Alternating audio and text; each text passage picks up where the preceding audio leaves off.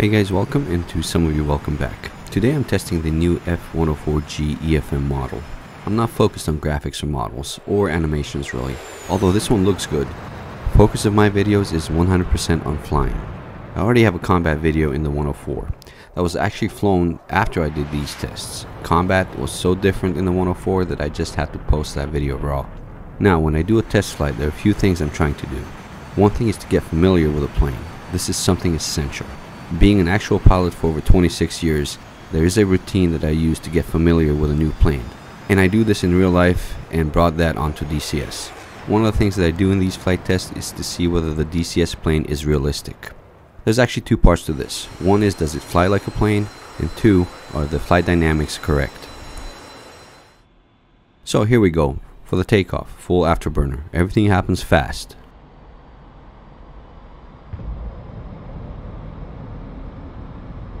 "150 knots, rotate." Real plane flies at 170, 180 knots. This one lifts at 190. Gear up immediately and flaps up before 320 knots.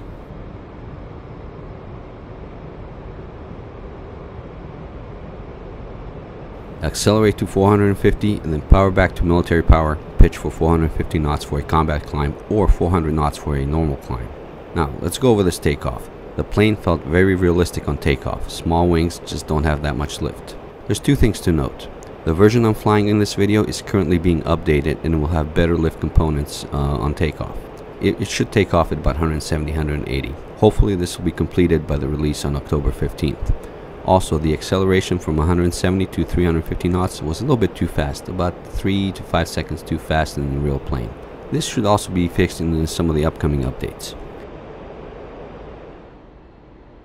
Okay, after takeoff, the next thing that I do in a plane is something called slow flight. This is probably the most essential test that I do on every plane. I put the plane in a landing configuration and fly it at a minimum controllable airspeed. In this case, that's about 160 knots. This is probably a bit lower in the real one, about 140, 150 knots maybe. This will probably be fixed in the update I mentioned above on October 15th, where this plane actually flies off at about 170 to 180 knots or so. Again, testing the slow flight has two purposes. One, it lets me learn the characteristics of the plane when the plane is slow and unstable. This actually gets you ready for takeoffs, landings, slow turns, stalls, and slow speed combat like horizontal scissors. And there's other things. You really get familiar with a plane fast. This also lets me find out whether a DCS plane flies realistically. Okay, in this case, it takes a bit of effort to maintain level flight and steady turns. If you look at the nose, you can see the plane is unstable. Plane shakes, this plane is wobbly, plane is sluggish. This is what happens in the real plane when flying at minimum speeds. So this is correct that the plane flies this way.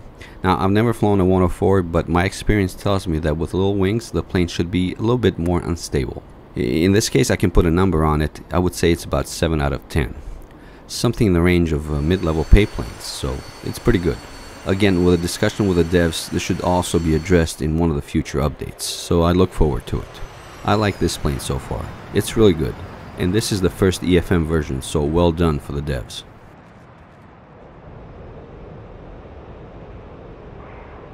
The next thing I'm going to do here is actually do some sustained turns at corner speeds. I didn't show it here, but I did test the turn characteristics and they were about within a degree of the real thing or so.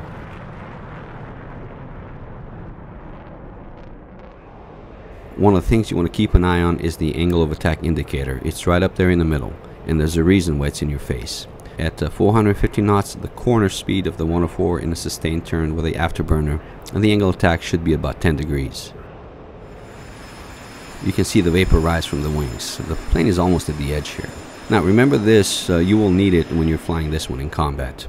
I used it in my 104 dogfight with a MiG-21, the video. Now one thing I really wanted to try out in the 104 is the stalls. The F-104 was deadly. It would easily get into an uncontrolled pitch after a stall, then right into an unrecoverable spin. So let's go over this. First things first, I'm going to do a mild stall to the front. Keep pitching up, and as soon as the plane stalls at 15 degrees angle of attack, nose down or just release the controls. Recover slowly. Okay, here you can see how hard the plane is recovering. You don't want a secondary stall, so I'm actually going to go into Afterburner.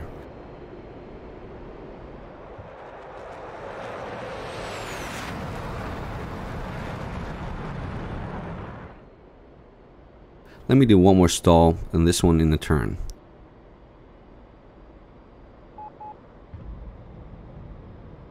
The trick with this is to actually immediately release the controls. The slower you go, the more time you have to release the controls. The faster you go, the less time you have. And it happens in a split second if overpulled, even by a fraction.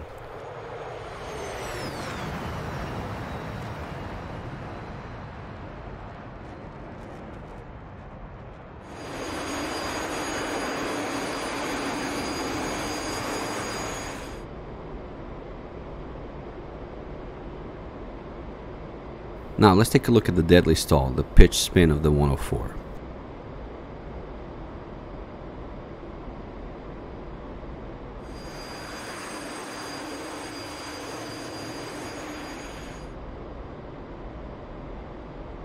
It's shaking. Let's keep pull, stall, pull just a second longer and up, pitch up, and spin out of control. This is unrecoverable.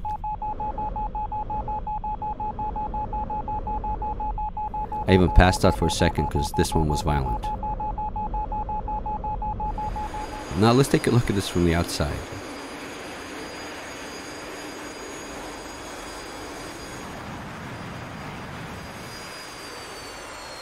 It's a very accurate representation of the 104. Well done, devs. They did a good job on this one. And you're going to love this one. It's a doozy, especially when it happens in combat.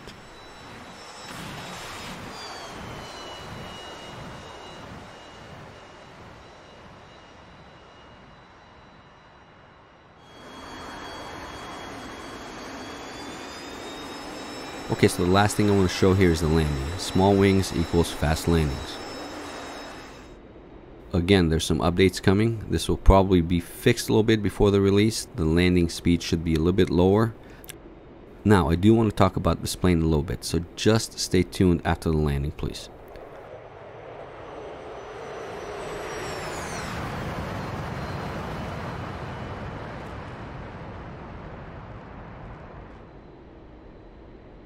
Here I'm approaching about 200 knots. Let's slow down to about 190 over the runway and then touch down.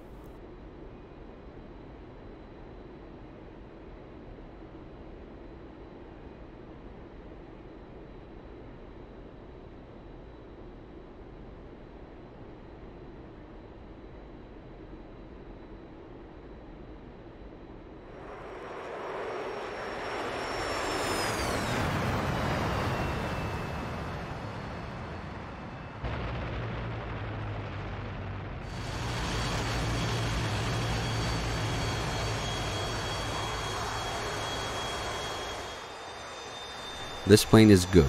I really like it. The devs got it fairly close to the real thing and they're still improving. Some things are left to be updated, but in my opinion, this is one of the good ones. And one day with a couple improvements, it should be great. You will probably shoot down some planes and survive some other encounters. One thing I do have to mention is that this plane was an interceptor, not a dogfighter, and we have tested it for this role. And it is the most amazing plane I have flown in that role. Myself and a couple other guys are working with the devs to possibly create a video that shows the F-104 in its designed role as the interceptor and how to use it, and the F-104 won't disappoint. And there's a reason they call it the Starfighter.